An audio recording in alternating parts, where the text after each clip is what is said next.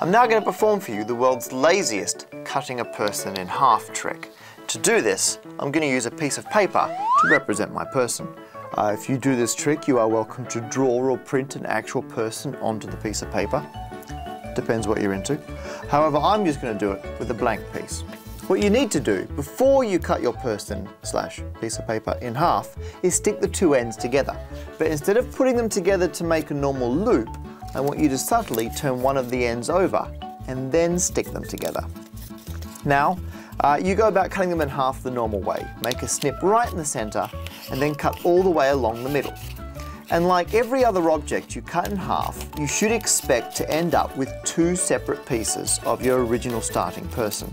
Except in this case, you've cut it in half and you've still only got one piece. And that is the world's laziest cutting a person in half trick.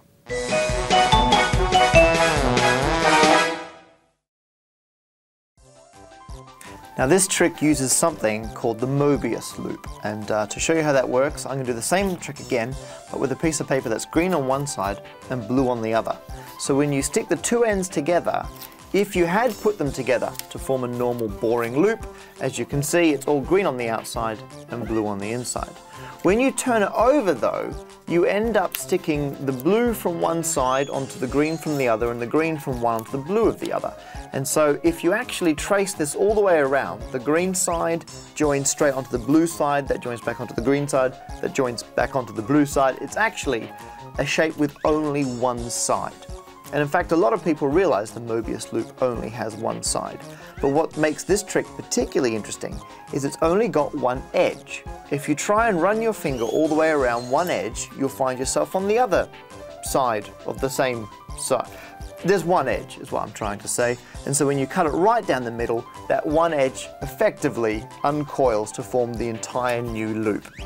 And you can have endless fun doing tricks with the Mobius loop.